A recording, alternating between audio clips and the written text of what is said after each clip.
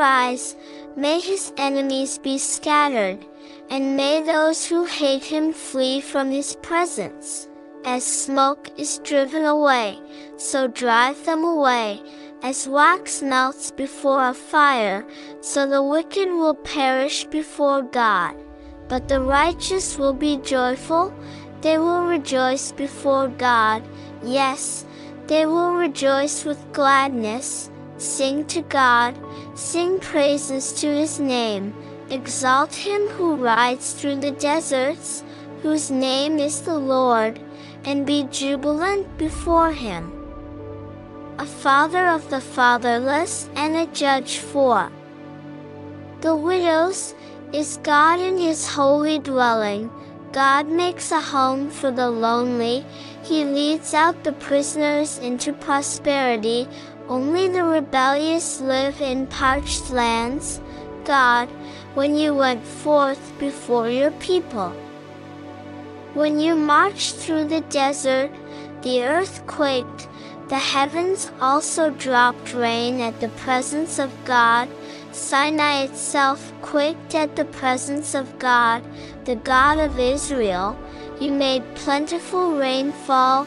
God, you confirmed your inheritance when it was parched. Your creatures settled in it. In your kindness you provided for the poor. God, the Lord gives the command. The women who proclaim good news are a great army. Kings of armies flee, they flee, and she who remains at home will divide the spoils.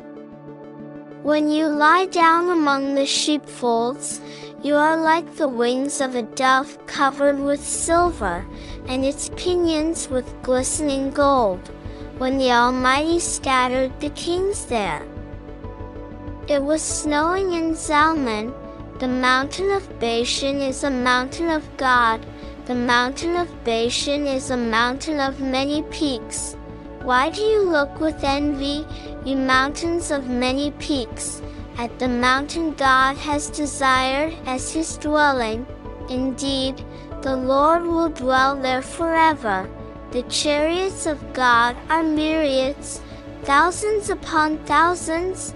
The Lord is among them as at Sinai. In holiness, you have ascended on high. You have led captive your captives. You have received gifts among people, even among the rebellious as well, that the Lord God may dwell there. Blessed be the Lord, who daily bears our burden, the God who is our salvation. God is to us a God of salvation, and to God the Lord belong ways of escape from death.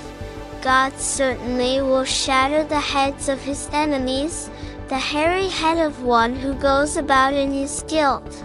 The Lord said, I will bring them back from Bashan, I will bring them back from the depths of the sea, so that your foot may shatter them in blood, and the tongue of your dogs may have its portion from your enemies.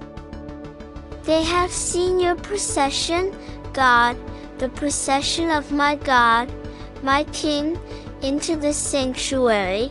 The singers went on, the musicians after them, in the midst of the young women beating tambourines. Bless God in the congregations, even the Lord, you who are of the fountain of Israel. Benjamin, the youngest, is there, ruling them, the leaders of Judah in their company, the leaders of Zebulun, the leaders of Naphtali. Your God has commanded your strength. Show yourself strong, God, you who acted in our behalf. Because of your temple at Jerusalem, kings will bring gifts to you.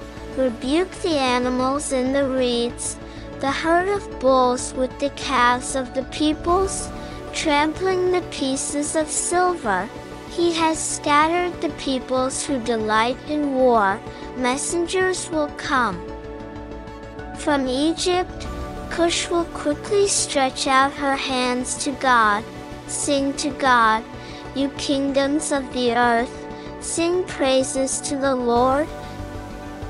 To him who rides upon the highest heavens, which are from ancient times. Behold, he speaks with his voice, a mighty voice, ascribes strength to God.